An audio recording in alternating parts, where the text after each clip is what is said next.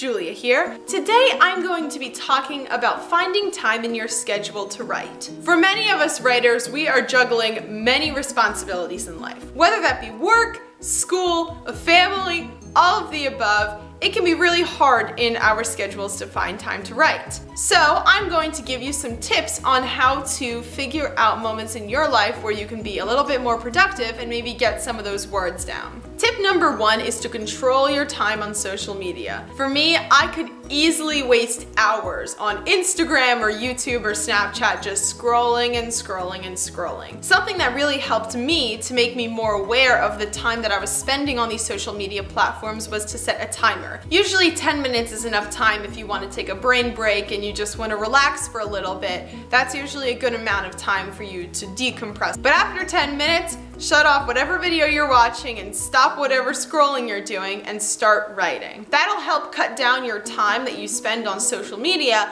and help up your time on writing and things that are more productive. Tip number two is to use transportation time. Whether you're in a plane, on a bus, in a car, there's usually opportunities that you can take to write. Now, if you are driving any of these vehicles, this doesn't apply to you because you should not be writing and driving. That's a big no-no. But if you're on a bus ride and it takes you 15 minutes to commute to work, that's 15 minutes that you could be using to write. And if you go there and back, that's 30 minutes that you could use to write. So all these little chunks of time can add up. And even though it might not be enough to get you fully into the writing mode, even if you're using it just to edit what you've already written, that's time that you can be using to be productive. Tip number three, if you're having trouble finding time to write, is to look at your schedule. Personally, I keep a written schedule because that's just how I like to work and function. But if you have it on your phone, it's super easy to see what time chunks you have available in your schedule. Block off a half hour, 45 minutes, or even an hour if you want to,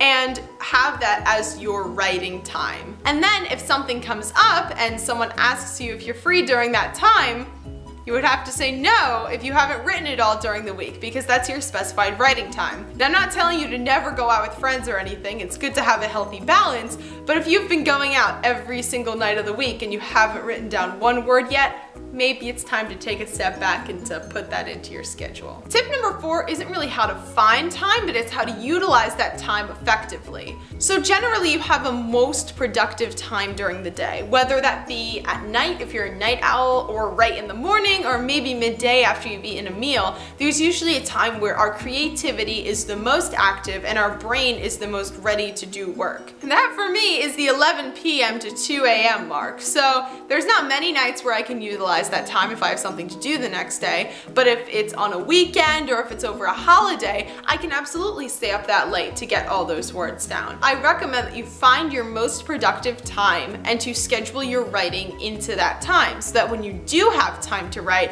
then you'll be able to do it. So that's all I have for you today. Hopefully this helped you figure out some times in your life that you can be a little more writing savvy and a little more productive. Do you have any tips for finding time to write in your busy schedule? Leave a comment down below, I always read them. If you would like to buy my debut novel, The Scavenger, it is available on Amazon in paperback and Kindle formats. You can also buy a signed copy via my website, so I'll leave those links down below. Thank you for stopping by.